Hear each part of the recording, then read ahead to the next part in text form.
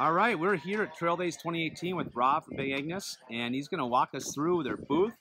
But we're going to start off with a couple of things that are new and a little exciting. So, Rob, take it away. Okay, hi, how's it going?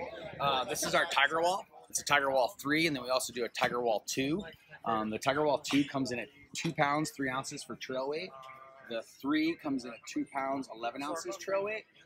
It is our lightest 2-door, 2-vestibule, 2-person tent.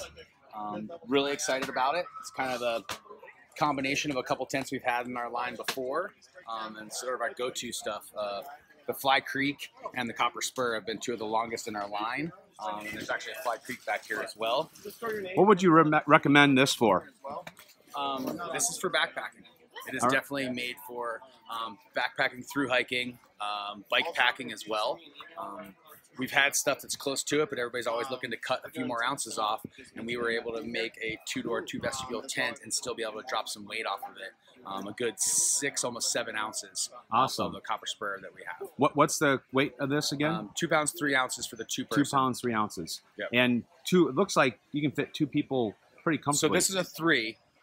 But like all companies, a 3-person is 3 sleeping bags. Your gear is going to be on the outside. So if you do want to have gear inside, then you're going to have to, unless you don't mind in the vestibule, you're going to want to go 1 person bigger. So there's 2 of you, 3-person, 1 of you, 2. Perfect. So a couple, this would be great for like a couple. Yep. That sort of thing. Our neighbors next door are talking about the 2 of them and their dog.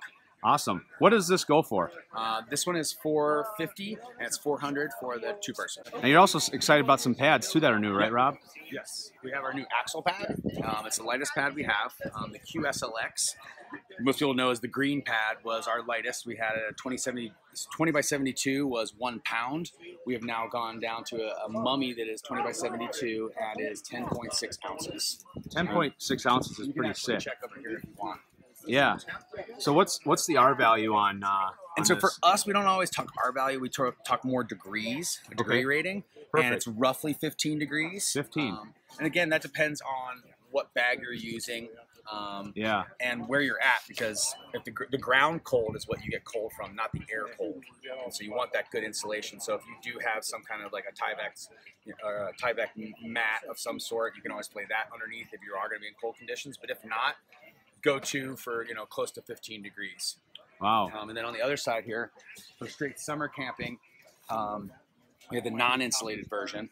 And you're looking at 9.6 for the mummy, and then a 25 by 72 is 13 ounces. But we still like to keep the thickness as well so that you get that comfort. One of the easiest ways we were able to drop some weight is the valve system. On our regular pads, this valve system also has a release valve, and you just open up and it basically lets the air out in just a couple seconds.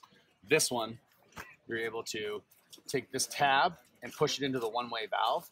And so this is one of the easiest ways to blow up our pad now is it's a one-way valve. You don't have to hold your breath.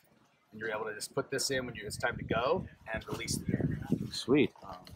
With that, in all of our pads, we have our pump house. It's a stuff bag for starters. So you could stuff your sleeping bag and pad in this. But then when you get to your camp, get it set up, it's time to blow your pad up. You're beat. You want to use no breaths whatsoever to get your pad going. You can pull this out and double in size. Oh, wow. Unplug this. This plugs into all of our pad systems. And then you can blow air in, or if there's a breeze, and you're going to get a volume like that, sometimes bigger. And that was with the valve open. So wow. When it's plugged in, then you should be able to get that much more air. And basically a few of these, roughly something like this is maybe 3 to 4 rolls, and it's blown up. We know that people have the weight issue is always a concern, and so we figured out if we're going to do something like this, it should be like the 2-for-1. So stuff bag and blows up your pad. Awesome. So what is first of all, what is the cost of the air axle series? And so it varies from about $150 up to about, I think it's $230.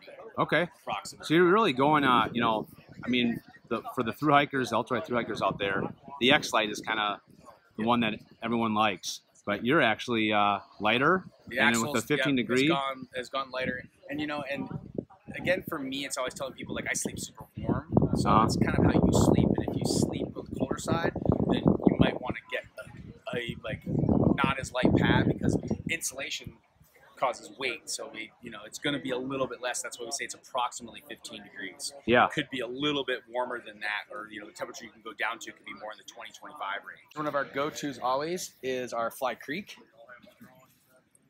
And this is the Fly Creek one. And then our Copper Spur is a long-running tent for us. This is the Copper Spur Platinum.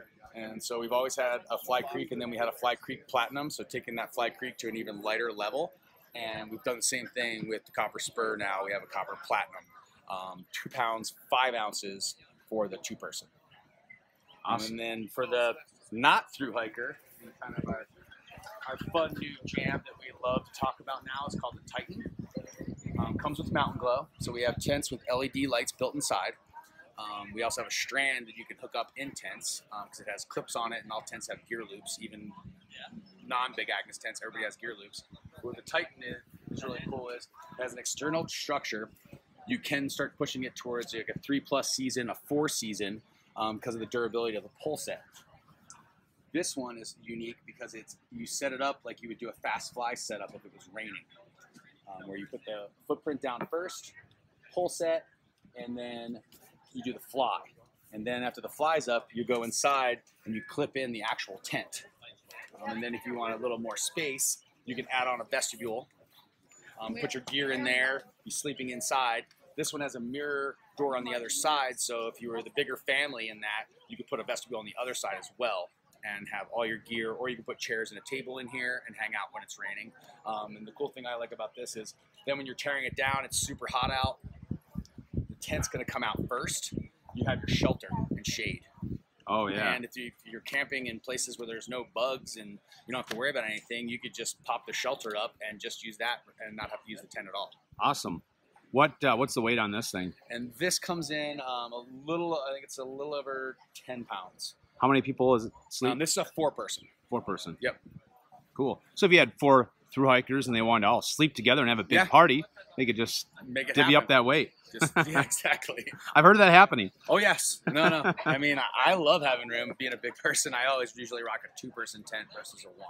Yeah, me too. Yeah. Cool. Well, Awesome. Thanks, Rob. Yep, Happy trail days, you. man. For sure. You too.